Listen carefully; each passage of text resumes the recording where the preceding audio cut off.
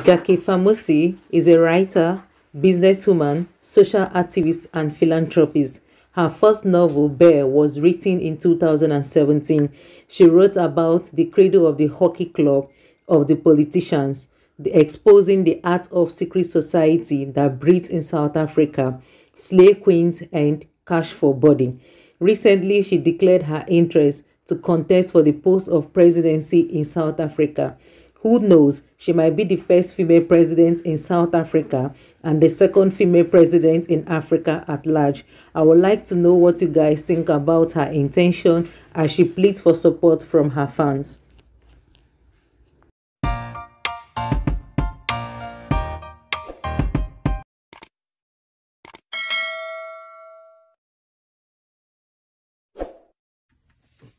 Hey everybody.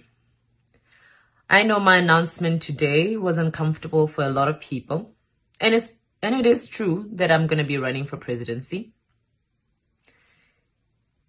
You may laugh today, but I'm not taking it as a joke.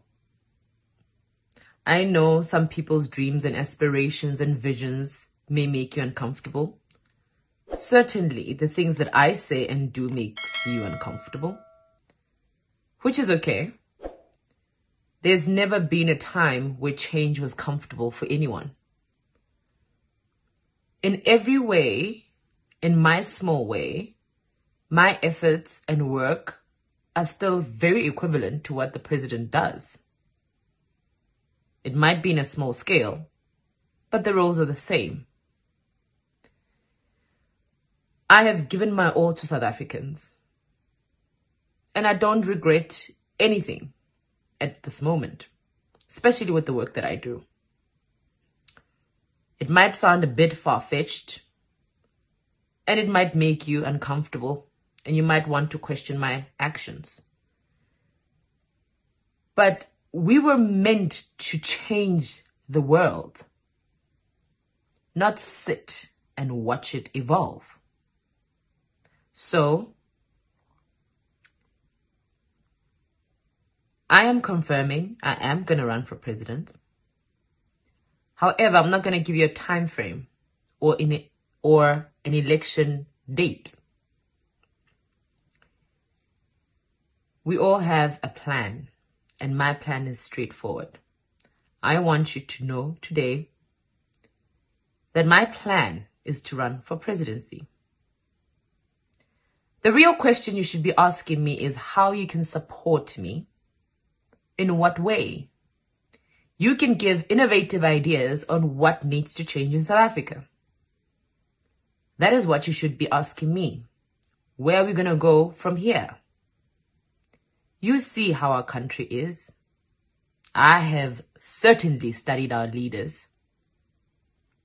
And I think in every way, at every moment, in every opportunity, with every opportunity that I have, I'm continuing to study them, one by one from every political party. That is one thing you should be doing. I have given my all to South Africans, and I feel like there's still more to be done. I'm going to ask you a simple question. Do you know your First Lady? Do you know your female or the Youth League members? Do you know them? Who is representing you?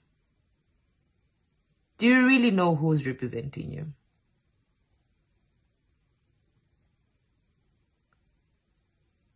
Those are the questions you should be asking. Are the people in power really fighting for you? I know I'm doing my bit for South Africans. You might not like how I do things. You might not like what I say. You might not like how I do things. But the intention is pure. It's purely for South Africans. And you might not understand the vision right now. It's okay, because I'm the only one who knows and sees it clearly. So Do not be alarmed. My every move is calculated at all given times. Yes, people will say, they will do this to you, they will do that to you. How many times have we been told that it's not possible? It's not possible because you don't believe in it. It's not possible because you're not prepared for it, nor are you preparing for it.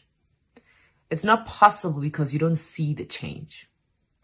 It's not possible because you don't believe in you. Now you want to deflect your insecurities on me. I'm a different breed, a different kind of woman.